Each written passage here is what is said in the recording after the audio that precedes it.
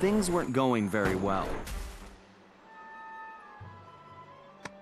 We'd landed somewhere, from the looks of it, prehistoric. I was slightly concerned when Bentley broke out the dinosaur repellent, but that was the least of my worries. The crash landing had damaged the van, so the time machine wasn't working properly.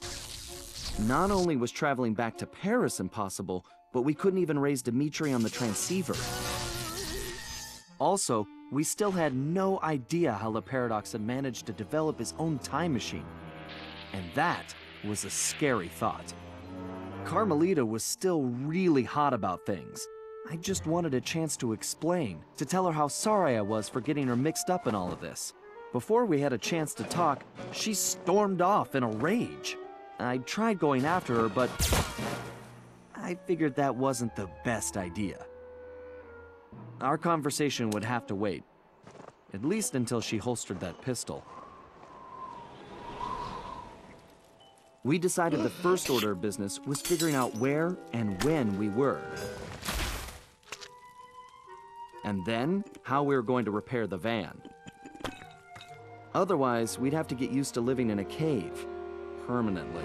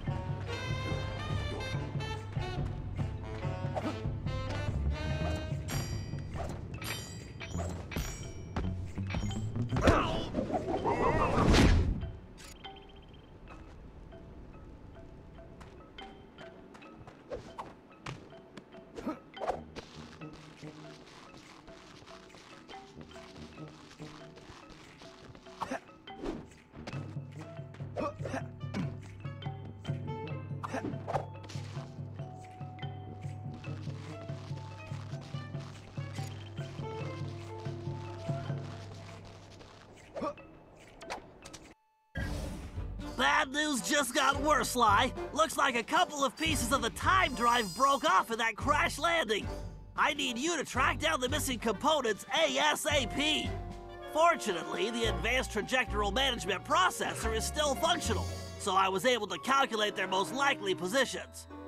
Unfortunately, they seem to have landed in some dangerous terrain. The temporal sprocket appears to have fallen close to some pterodactyl nests, and I'm afraid one of these prehistoric penguins might have gotten its flippers on the gravity encabulator. Oh, they may look cute, but those little devils are nasty. This isn't gonna be a simple pickup, Sly. Get some photos of their precise locations, and I'll analyze them to formulate a plan. But watch your back. I don't think we're the first guests at this party. See the structure on that mountain? It appears to be some kind of conveyor belt system. Definitely not Ice Age technology. Get a picture of that machinery, too. I smell a rat. Or possibly something even worse. Bentley, have you heard anything from Carmelita? Sorry, Sly. I think maybe she just needs to cool off. For what it's worth, I'm just as worried about Penelope. I know, pal. And we're gonna get her back. I promise.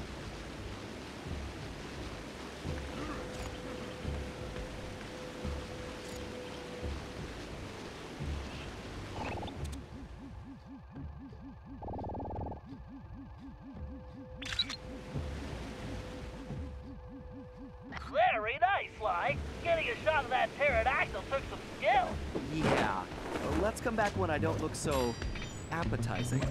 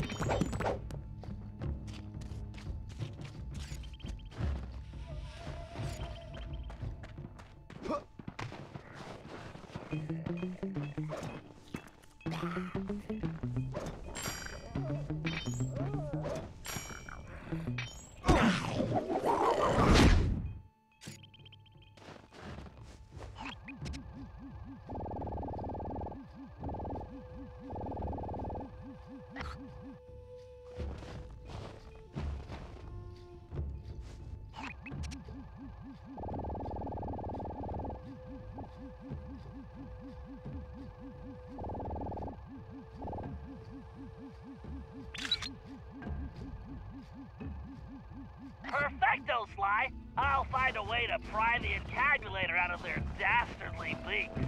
I don't know, Bentley. These little guys don't look so bad to me.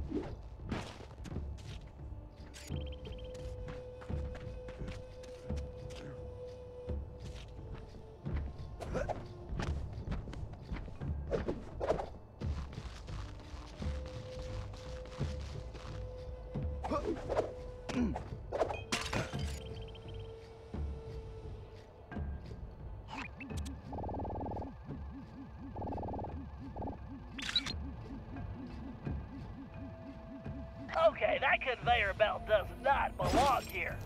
The question is, what is it being used for? Sly, I'm picking something up. Look for a building that resembles an arena, and let's take a closer look. My thermovision is picking up a lot of activity there. You got it, pal.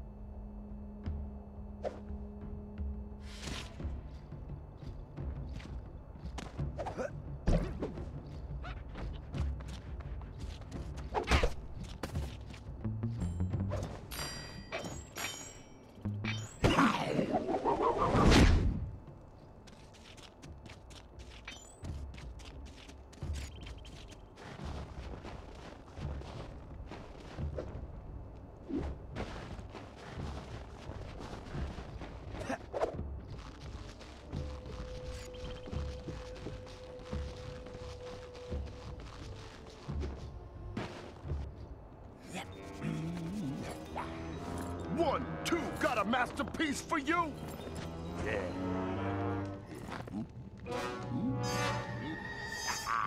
Sly, get a shot of that guy and maybe we can identify him.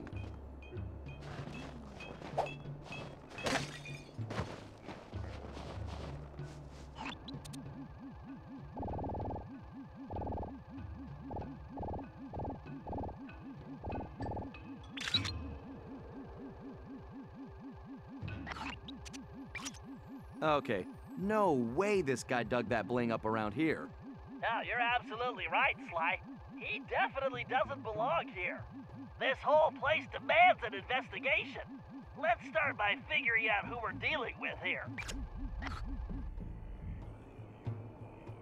Good job, Sly. Now head back to the hideout.